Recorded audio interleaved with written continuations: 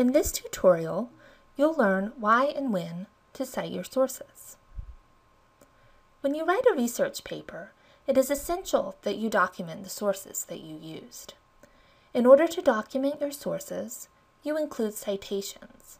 In most academic writing, a citation has two parts. Parenthetical references, footnotes or endnotes, inform your reader of the sources that you consulted throughout your paper. A bibliography, which is also called a works cited or a list of references, is a list of your sources included at the end of your paper. You should cite all of the sources from which you drew information: books, articles from scholarly journals, popular magazines, or newspapers, films, electronic books and articles, and even websites. There are several reasons that you need to cite your sources. Your citations allow your readers to distinguish between your ideas and the information and ideas that you got from outside sources.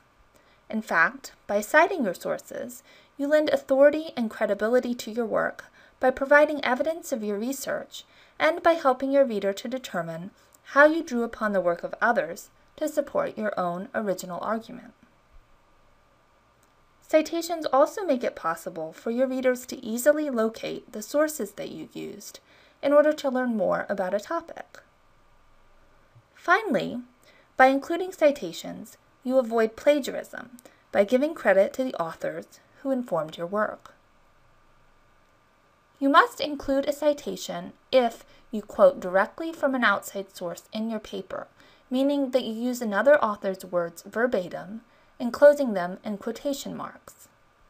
Additionally, you must include a citation when you paraphrase, summarize, or otherwise incorporate another author's opinions or ideas into your paper, restating what you learned from a source in your own words. It is also important that you cite the sources in which you found facts, information, data, and visuals such as images, charts, and graphs. It is not necessary that you provide citations for information that is widely known and considered common knowledge. Some examples of common knowledge are Barack Obama was the first African American president of the United States, and Jane Austen wrote Pride and Prejudice. That said, it's sometimes difficult to determine what constitutes common knowledge, especially if you're new to a particular topic or field. So, when in doubt, cite.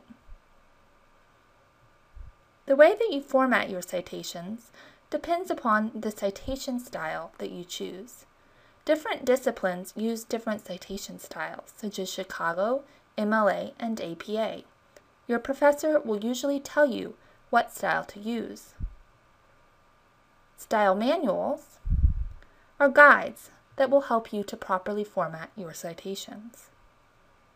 If you have questions or need help with citing your sources, contact a librarian.